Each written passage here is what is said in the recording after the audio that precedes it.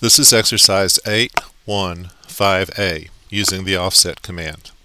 I'm in the Star Plus drawing found in the Steps Lesson 8 folder.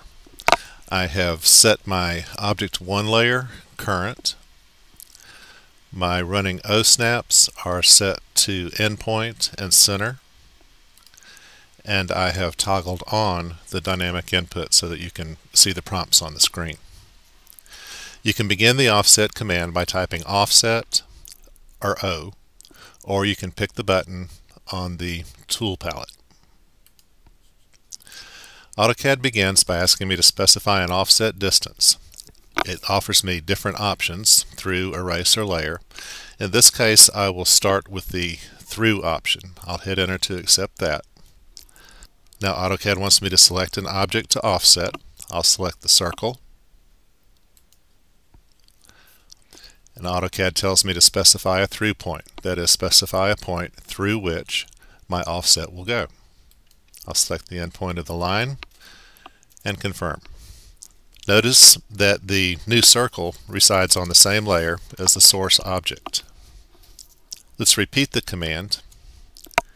This time we'll use the layer option and tell AutoCAD to put our offset on the current layer.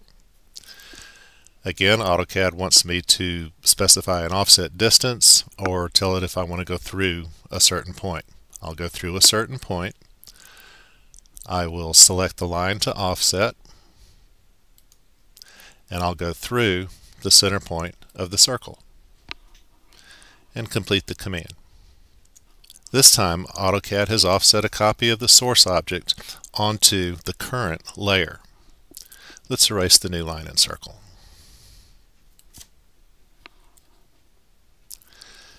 Let's try to offset a specific distance this time. We'll repeat the offset command.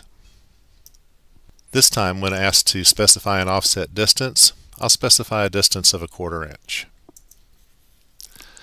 Select objects to offset. I will select the upper line, like so. Notice that I have a multiple option in this prompt. Let's go ahead and make multiple offsets.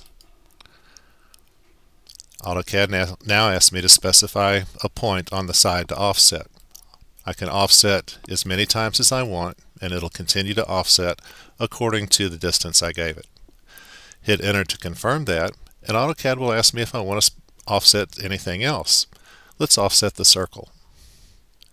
Again, AutoCAD will continue to offset according to the distance that I've already specified.